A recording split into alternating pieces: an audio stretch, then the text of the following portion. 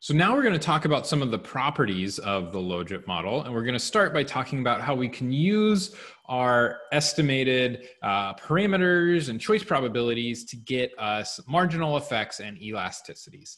And the reason we're going to care about this is because a lot of times when we estimate a discrete choice model, we're wanting to maybe think about some counterfactuals, or just understand if we were to change the data in some way, how does that affect people's choices?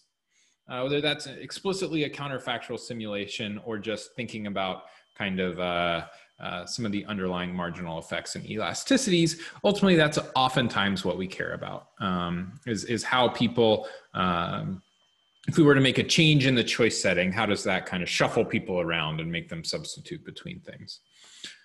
And so we can kind of represent those kind of substitutions and these kind of comparisons between choices by looking at marginal effects and elasticities. If we remember back to last week with the linear probability model, our coefficients themselves gave us marginal effects. That is, if we change some of the data by a little bit, how does that change the probability of making choices? Now that we're using not the linear probability model, but actually estimating the Logit model, our parameters are going to have a different interpretation. They're going to be these structural parameters that represent things like marginal utility. So they don't give us marginal effects directly, but we're going to be able to use the choice probabilities and parameters that come out of our model to derive marginal effects. So let's say we wanted to know, if we change our data for alternative I by a little bit, how does that affect the probability of choosing I?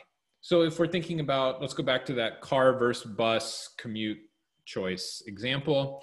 If we change the cost of driving by a little bit, how does that change the probability of driving? If we change the cost of driving, how does that change the probability of driving? Ultimately, what we're saying is this derivative right here. This is like the mathematical expression for that. If we make a tiny change in the cost of driving, what effect does that have on the actual probability of driving? There's some math here. There's even more math in the book to derive these. Ultimately, though, if we assume that representative utility is linear and the coefficient or the parameter on z is beta z, so if z is cost of driving, then beta z is whatever that parameter is in front of cost. Well, then the marginal effect of cost of driving on the probability of driving is just going to be that parameter times the choice probability of driving times 1 minus the choice probability of driving. So beta is something our model estimates. The choice probability is something we can calculate once we have our parameters, and we can put all of those pieces together to get this marginal effect. The linear probability model can be nice because it just directly gives us those marginal effects. But the Logit model in some sense is actually nicer because it gives us the underlying structural parameters that we care about. Plus, we can use those structural parameters to get at the marginal effect. So we can get more out of our model. We can get the same thing out of our model as the linear probability model, plus we can get more. Okay, so that's the marginal effect. If we think about how does the probability of driving change if we change the cost of driving by a little bit.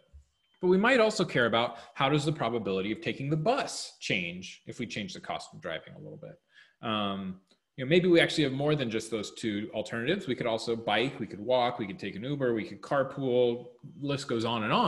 And so we want to know, how would each one of those alternatives, how would their probabilities change if it becomes a little more expensive to drive? We'd think probably if it becomes more expensive to drive, the probability of driving is going to go down, and maybe the probability of everything else is going to go up by a little bit. But we want to know actually what number do we put on that.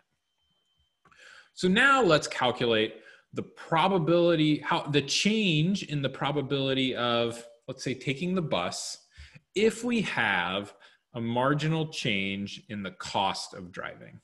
So that's this derivative expression here. I now is bus and J is driving. If we assume representative utility is linear again, and the cost of driving has this beta z coefficient, then the marginal effect, this kind of cross marginal effect, where I'm saying cross because we're going across alternatives. We're saying we change data about one alternative and what's the marginal effect on another alternative. That marginal effect is this simple expression here. It's the negative of the cost parameter times the choice probability of the outcome you care about times the choice probability of the outcome that you're changing the data on. So both the choice probability of I and the choice probability of J. So once again, just like with the last one, we're not actually getting marginal effects out of our model directly, but our model is telling us beta Z. Our model also gives us a way to calculate these choice probabilities. And so we can calculate or estimate all of those pieces and then put them together and get marginal effects.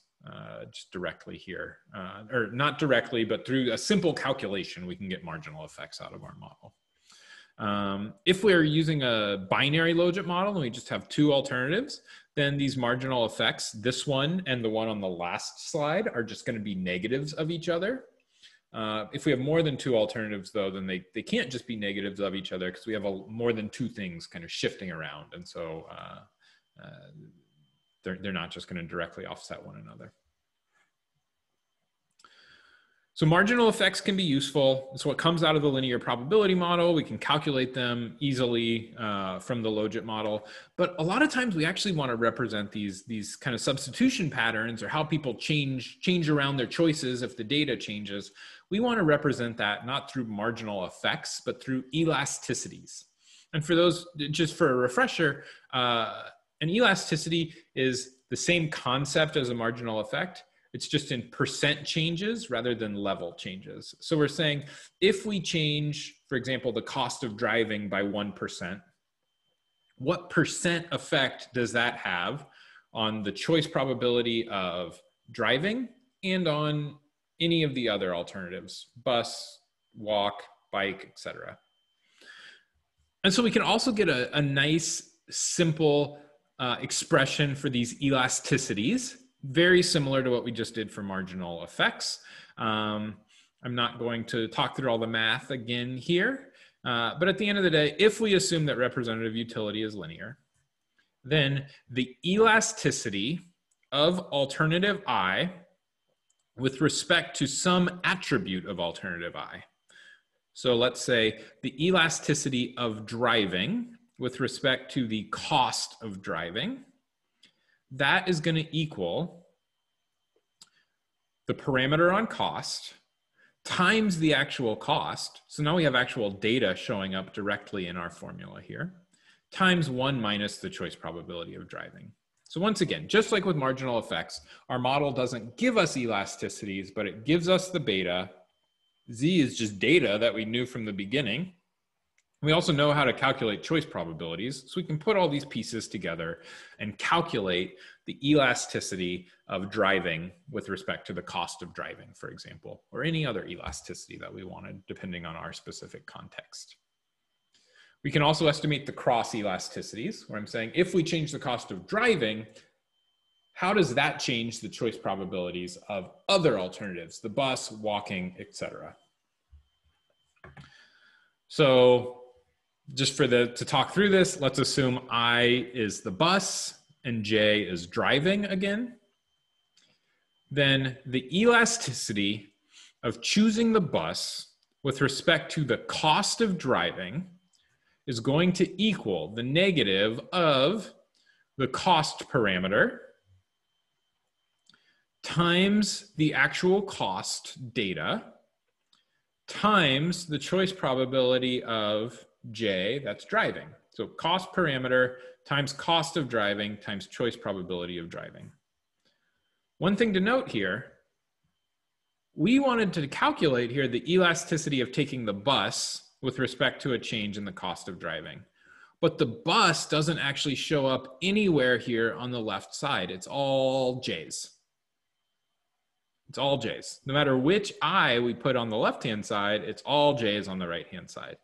And so that might start pointing us towards one of the downsides of the Logit model that we're going to talk about more in the next video, talking about these substitution patterns that might be sometimes overly restrictive in the Logit model.